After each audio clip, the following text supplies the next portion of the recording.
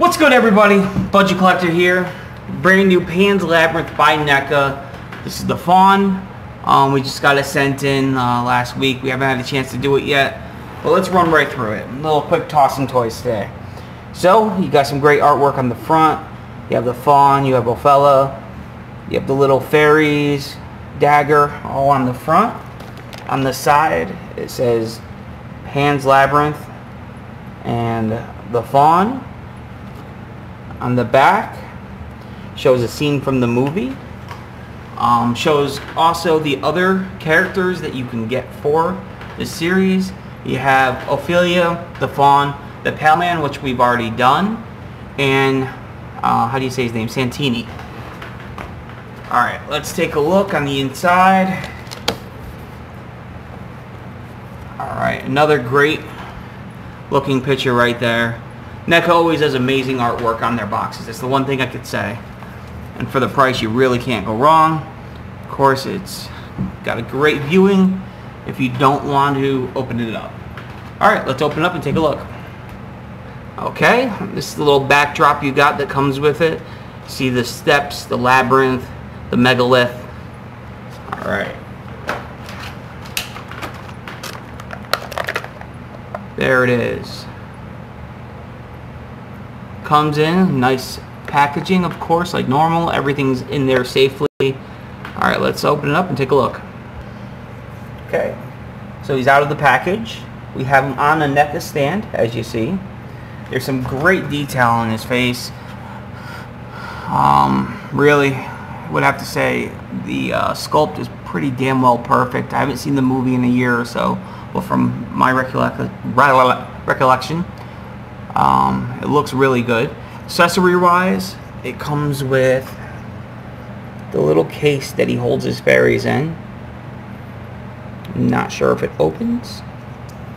It looks like it may. Yes. So it does open. I wish it came with little baby fairies. Yeah, that would be neat. Definitely has a lot of detail. There we go. And it's got a nice looking strap. All the detail even in the strap. Well brushed, it looks. Then he has his pouch. It looks perfect. Not sure if it opens. Yes, it does open. So stuff can go inside it. Again, the straps and everything look great. NECA has always done well with all their stuff. I don't know if that symbol's coming up, is it? Let's see. There it is. Then he has his bone with all the etching in it. Looks really good. And then the dagger.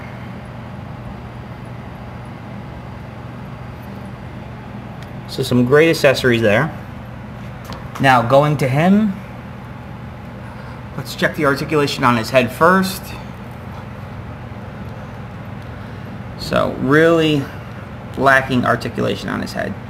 You get a little side to side, but the way his hair is, you're not going too far forward. Definitely not far backwards. Arms. Ooh, that's about as far out as it'll go. 90 degrees on the elbow. Wrist swivel. So you get some there. Assuming this side will be about the same.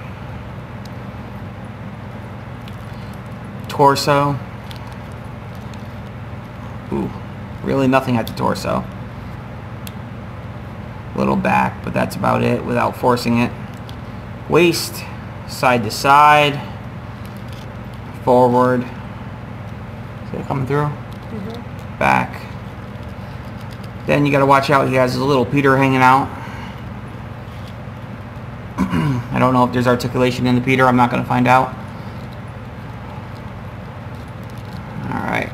He's got a little in his leg. Go forward. Good amount right there just for dynamic poses. Nothing else that isn't going to break it. Same thing on this side, just looks a little different, but you could see the difference. You could see the wood look on this side. Really looks ancient. This side's got a little different look. I really like that. Yeah, this one's hooved right here. I don't know if it's coming through. If you just keep moving too much. Well, there he is with a couple of his accessories. He has his bag, his man purse, or whatever you want to call it, his little fairy carrier, and a bone and inch hand. I would have to say that this one is definitely rated for 17 and up. It does say it on the box, so I'm sorry if there's anybody's children watching this. They probably shouldn't. This is for adults only. It's not often you get a NECA toy that has a Peter out, so when you do, you gotta just be careful. But thank you very much for checking this out. We're gonna get some pictures of him and the Pal Man up on Instagram, so make sure you check out Instagram. Like, comment, subscribe. Don't forget. Peace.